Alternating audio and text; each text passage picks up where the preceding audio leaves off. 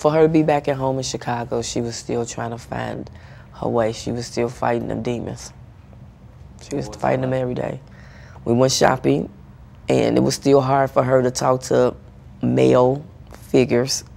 So I remember us going to the grocery store that day, and I said, Nika, get 4 lamb chops. And she said, Mommy, I still can't talk to males.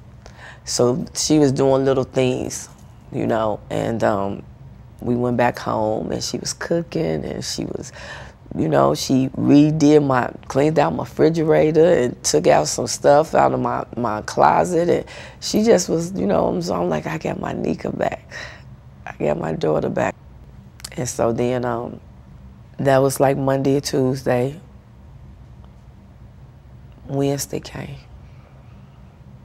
She woke up. R. Kelly made it back to Chicago.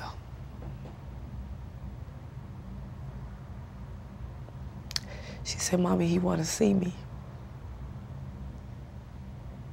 I said, for what? It's over, Nika, let it go.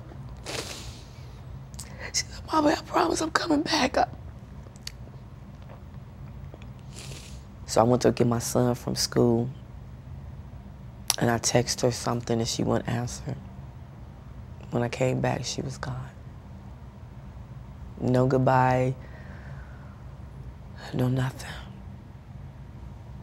She was only home for 3 days.